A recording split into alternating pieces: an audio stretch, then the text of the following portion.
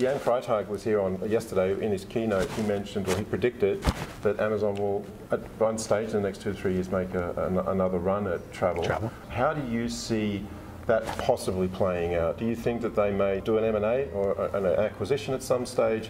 And how do you, within Google, feel about that, prepare for something like that? Yeah, I mean, you know, you can't fully focus on something that you have no idea how the end game will play. So, so from that perspective, you know, we're not up at night thinking about what move would they make.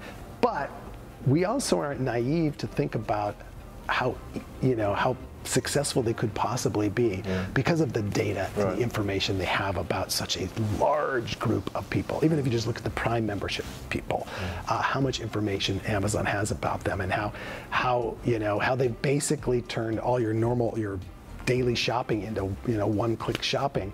You know, why wouldn't they be able to do that with travel? My own summation of why it hasn't happened quicker is it's a much more difficult purchase than buying a book or a camera or some shoes.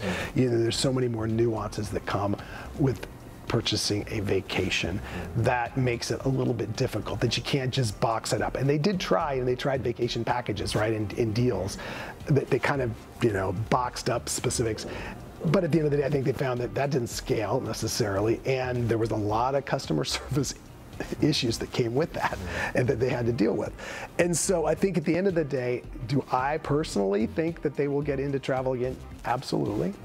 I think if they do decide they want to get in a big way, they will do it through some sort of acquisition. I think that's how they would, you know, step up the game quickly.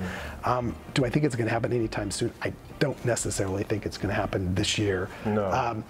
But you know, I think they will continue to evaluate the space, and I think they should. And we will, you know, we watch carefully, but at the same time, you know, like I told the group, is we're really focused on product improvement on our side so that we don't get caught off guard. I mean, we still have gazillions of people coming to Google, and the information and the search history and the intent signals that we have based on search activity is pretty profound, and so we should be able to continue to do a great job in the travel space. And if we just focus on all of these different opportunities that are out there,